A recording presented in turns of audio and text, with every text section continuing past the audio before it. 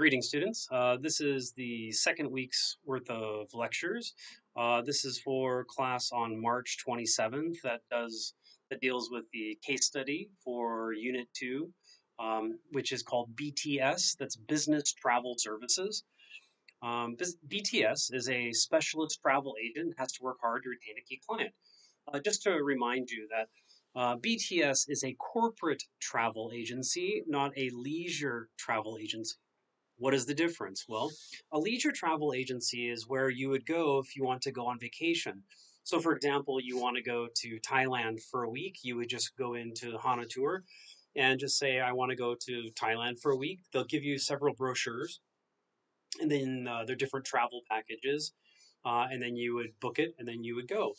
Now, corporate travel specifically books travel just for corporations. And there's a big difference. When you go into a travel agent to book a trip for you or you and your family, you don't have economies of scale. Maybe you're booking for just a couple people, 3 or 4 people, etc.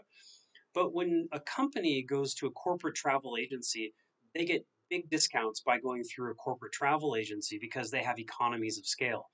So, for example, BTS, they probably buy thousands of flights, thousands of hotels every year. So they're able to negotiate much lower rates and pass those savings on to their corporate clients. So let's read the background. Uh, Business Travel Services, BTS, is based in Philadelphia, USA. One of its most important clients is the large multinational corporation Neotech, whose head office is also in Philadelphia. Recently, Neotech's senior executives have had problems when they've been on business trips organized by BTS. So, what does that mean? Well, Neotech is a large corporation and they use BTS to book their travel for their employees. Now, let me skip on to the who we are. BTS provides a full range of corporate travel services. We are highly experienced in handling the requirements of today's business traveler. Among our clients are multinational companies, which are household names. Here, household names would be any corporation that is so big that everybody in your family knows the name of that corporation, whether it's Samsung, LG, Kellogg's, or Microsoft, IBM, whatever it is. What we do. Our travel consultants work to produce top value fares and the best itineraries to suit the needs of your staff. We will minimize your expenses by arranging your staff's travel at the right price, getting additional discounts for you, and establishing direct contact with the best service providers.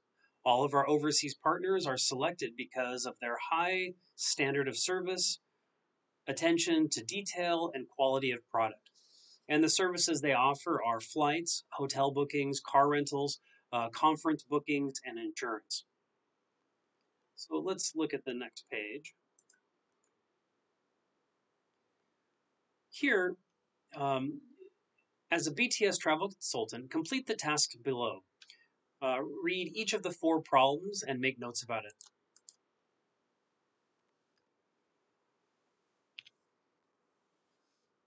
So there's 4 different problems that they're going to go over, but let me skip this part here. This is stage 1 and stage 2 are both practices that we will do in class. So let's move to stage 3. Following requests from BTS account manager, Neotech's head of travel sends summaries of 4 problems with senior executives at Neotech that they had during recent business trips. Look at page 21. Let me turn off my phone volume. I'm getting cacao messages. Just to say a little bit more. Now, Neotech, when somebody at Neotech that's an executive wants to go on a business trip, they don't contact BTS directly. Neotech has a head of travel that all the employees from Neotech contact the head of travel at Neotech. Then the Neotech head of travel contacts BTS and gives all the relevant information for them to make all the arrangements for the Neotech employee. So, but 4 of their senior executives had problems on business trips that were arranged by BTS. So if you look on the next page, there are summaries of 4 different problems. One's a hotel problem, lost luggage problem, car rental problem, and a diverted flight. So um, here, read each of the 4 problems and make notes about it. So the hotel problem. This is an example of the problem. Last Thursday, oh, this is actually said by the Neotech employee. Last Thursday, I checked into the Excelsior Hotel.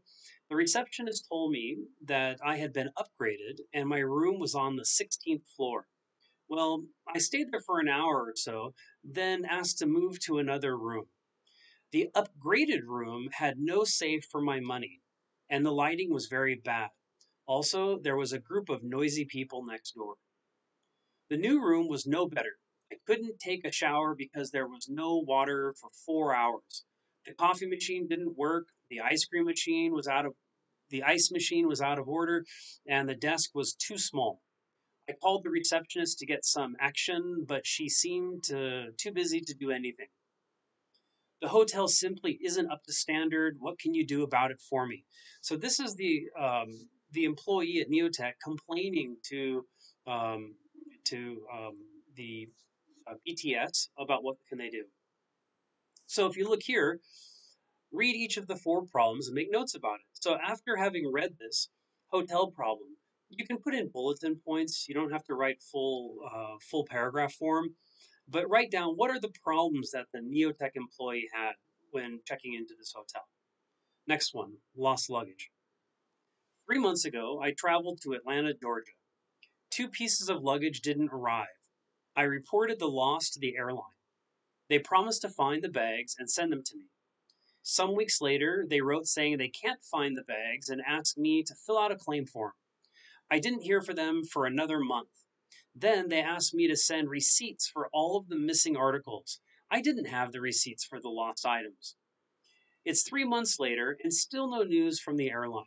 My emails and letters get no response. The airline has recently merged with another company, and I wonder if this is part of the problem. Can you help? Again, here, lost luggage problem, you're going to summarize, you can do bulletin points. What are the problems the person is facing? The car rental problem. The rental office at the airport couldn't give me the car I had reserved. It was the media it was in the medium price range at $250 a week. Instead, they offered me a choice. A smaller car, which was uncomfortable and had a small trunk, or a bigger car for an extra $20 a day. I was expecting a free upgrade, but the clerk on the desk refused to do that. His attitude was take it or leave it. So I hired the bigger car, and when the company billed me, I ended up paying $490 for the car. Again, here, the car rental problem, summarize the problem. Diverted flight. I was on a flight to Moscow, but the flight was diverted to Helsinki because of bad weather. There was a lot of confusion at Helsinki because the airline sent all the passengers to the same hotel for the night. Some passengers became very aggressive when they tried to get a room. I had to share a room with another passenger. The hotel made all passengers pay for their rooms. The next morning, we had to wait 6 hours in the cold terminal for the flight to Moscow. The airline wouldn't pay for our hotel expenses. They said the circumstances were beyond their control. I think we should be compensated for all of the inconvenience. Again, here, write the summary of the diverted flight problem. Now, part 2. Write summaries of the problems for your colleagues and answer any potential problems they may have. So here, you're just summarizing in bulletin points the problems that they had for each one. And now you have to write a summary for the problems for your colleagues and answer any potential questions they may have. So again, but this time you're going to write it in paragraph form, and you're going to just do a short summary of the problems they had, and then anything that you could do as the travel agent to help fix these problems. So for example, the hotel problem. You can list all of the problems that they had, and then you can try to address those problems for your coworkers, which would be your other travel agents at BTS, and what you tried to do. For example, You could say, I suggest that I called the hotel to complain. I asked them to switch to a better room. In the future, I think that we should ask the hotel to give their front office staff better training. I think we need to apologize profusely to the to Neotech, and also specifically to the account executive or the executive at Neotech. I would suggest writing a handwritten letter summarizing the steps that we're going to take to try to alleviate this type of problem in the future. I also suggest sending a $20 Starbucks gift card enclosed in the handwritten letter. I also suggest that we try to negotiate a new contract with the hotel to make sure that they address the issues with training, et cetera, et cetera. This is so one paragraph that kind of summarizes what are the problems that the executive had, and another paragraph that tries to answer how to respond to those problems and what to do about the Neotech executive. So you'll do that for all four of the problems. Now, the third part, after each summary, write about the following. Did the executive in each case deal with the problem effectively? Why or why not? So here above, you're going to make your suggestions of how you, the BTS travel agent, would have tried to solve the problem. Here, you're going to write, did you solve the problem effectively? Why or why not? Because even though you said I would have tried to do this, that, and the other, to be able to solve the problems, maybe they're lacking in certain ways, or maybe it causes other problems. So you need to say to summarize, I suggested that we do like this, but there could be other problems because of blah, blah, blah. Now here, what can BTS do to solve the problem? This previous section 3 is about you, the travel agent at BTS, to try to solve the problem. But here, this is specifically about BTS, the company. How can they solve the problem? So you, as a travel agent, may be able to call the hotel and complain to them. But to change the contract or to negotiate the contract, you, the travel agent, couldn't do it. It would be BTS, the company, would have to negotiate with the hotel about including better education for their front office staff, etc. So, what can BTS do to help the problem? Now, part C is, what is the best solution for each executive? What, if anything, could he or she hope to get from the company concerned? Now, this is more about compensation. So for the hotel problem, you can list what is the best solution for trying to offer some sort of compensation. That could be, of course, having to apologize, but maybe there could be some sort of thing like giving gift certificates. For a hotel, maybe you can ask for upgrade tickets so that way the next time they stay at a hotel, that they can get a free upgrade or free breakfast or free lunch vouchers, food vouchers, etc. So you would do that for each one of the problems. Now, the writing assignment, as the account manager for BTS, write an email to Neotech's head of travel, apologizing for the inconvenience. Offer some compensation and explain what steps BTS has taken to make sure a similar problem does not happen again. So remember, this is more on the BTS company level, not just the individual level.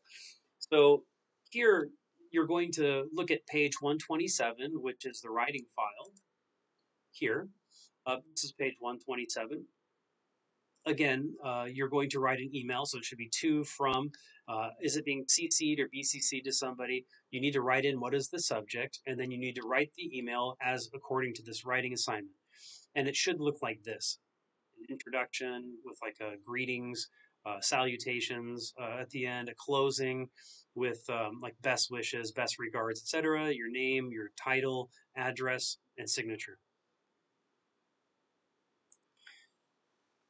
Here we're going to continue. We're going to watch a short video on how to write a business email. For the past few decades, email has been a cornerstone of business communication, and over that time, it's developed a unique style and structure. All business emails should be direct, clear, and easy to read. The formality of your writing, however, can vary, depending on your company, your readers, subject matter, or other factors. No matter what you're writing, remember to stay professional, because you lose control of an email once you click send. Emails can be copied and forwarded to others indefinitely, so make sure you choose your words carefully. When it comes to the subject line, you want it to be brief and descriptive. If it's too vague or rambling, you may lose your reader's attention. Every email needs at least one recipient, but if you're including multiple recipients, consider using the CC or carbon copy field. This keeps those extra readers in the loop without requiring them to respond. Make your greeting brief and friendly, and address the recipient by name if you know it. The first name is preferable if you're more familiar with the recipient, and you should use their last name if you want to be more formal. In the body of your email, start with your main point so it's easy to find, and keep your writing concise and focused on your readers. If you need a response from your readers, include a call to action so they know how to respond. Also, if you've attached a file to your email, be sure to mention it here. As you reach the ending, offer a quick farewell, such as thanks or sincerely. Then give your name and contact information. Writing concise emails is a powerful skill that you can develop through consistent practice. Keep writing and learning, and you'll become a more effective communicator with every email you send. Good. Okay, so that concludes our online lecture for March 27th.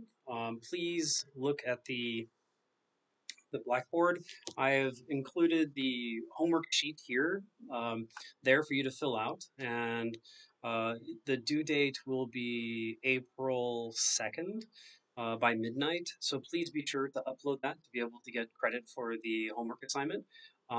Please have a safe week, and I'll see you again, or I'll see you online or hopefully in person soon. Thank you.